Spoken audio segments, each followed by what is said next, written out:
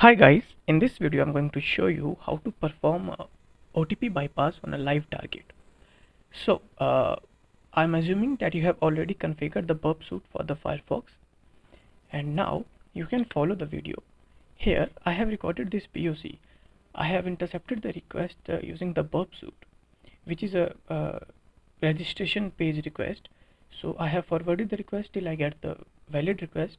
As you can see now here, I have intercepted the response for this request.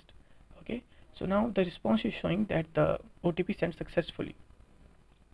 Now I don't know the OTP, so what I did, I have added I used actually a 4-digit random OTP, which is a 0000.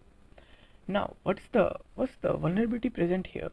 Actually this website is using the response body as a validation parameter. Okay, so you'll get a response with a message like either the OTP validation is successful, or it's not, or the wrong OTP, as you can see here. So what I did, I have modified the status code from 400 to 200 and the message to OK, and then I copied this OTP verified successfully message. I have used a valid OTP for other account. I have saved that response, and then I use that message to bypass this OTP, and as you can see, I'm successfully able to bypass the OTP here. Thank you.